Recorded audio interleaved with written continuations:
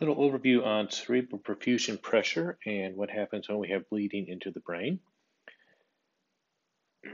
We know that inside a fixed volume, we have a certain amount of pressure. So if we look inside our skull, most of what is in there is our brain. It's also cerebral spinal fluid.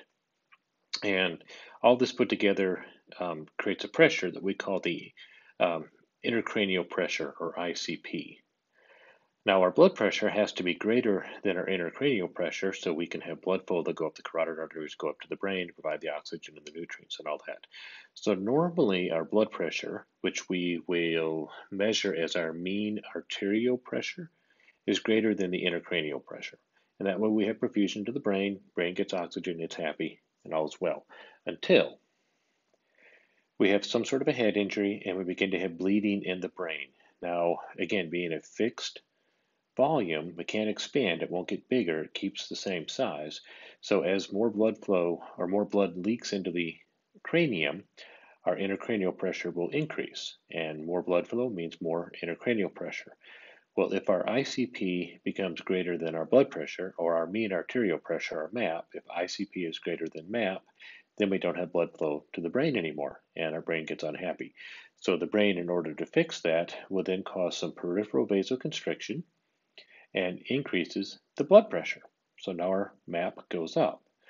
Now at this point, as our MAP goes up, our bleeding increases, and as our bleeding increases, we now have more intracranial pressure, so that our MAP must continue to increase. Our blood pressure goes up even more to try to overcome the intracranial pressure. And this ends up being a competitive thing, and eventually we end up in a downward spiral, and we have death of the patient. So cerebral perfusion pressure, this is the amount of pressure that we need to have blood going to the brain. It's the mean arterial pressure minus the intracranial pressure. So CPP is equal to MAP minus intracranial pressure, or ICP. As our intracranial pressure goes up, our blood pressure must also increase, so overcome it, so we can keep blood flow going to the brain. Now, as the bleeding occurs in the brain and it fills up more and more volume, the brain has to go somewhere.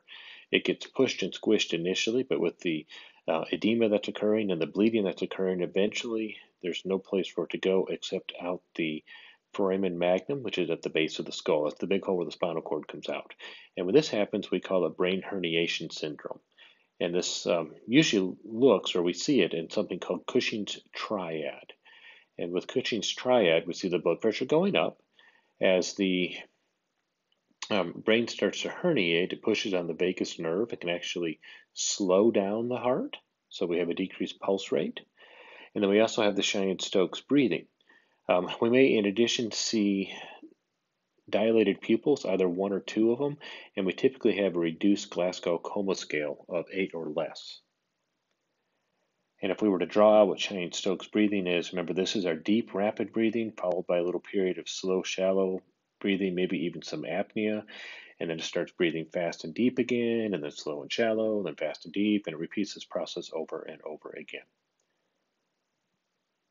So a real quick overview over intracranial pressure and cerebral perfusion pressure and what happens when we have bleeding in the brain. Hope this helps.